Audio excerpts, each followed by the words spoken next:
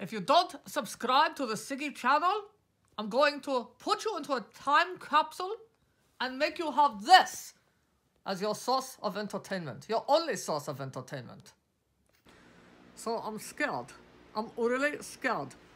I don't really understand how this whole thing with subscribers works. Like, do I have to like do exciting, entertaining things like all the time just to have the subscribers, you know, to like just staying there, like not going away, like not unsubscribing?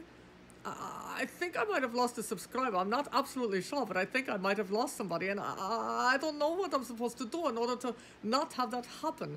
I mean, what should I do? Like what do people expect? Like, should I don't know, pose nude or something for this channel? I really don't think that's a good idea, Siggie. You really don't think that that's a good idea, right? No, I don't think that that's a good idea. Well, how about this one idea?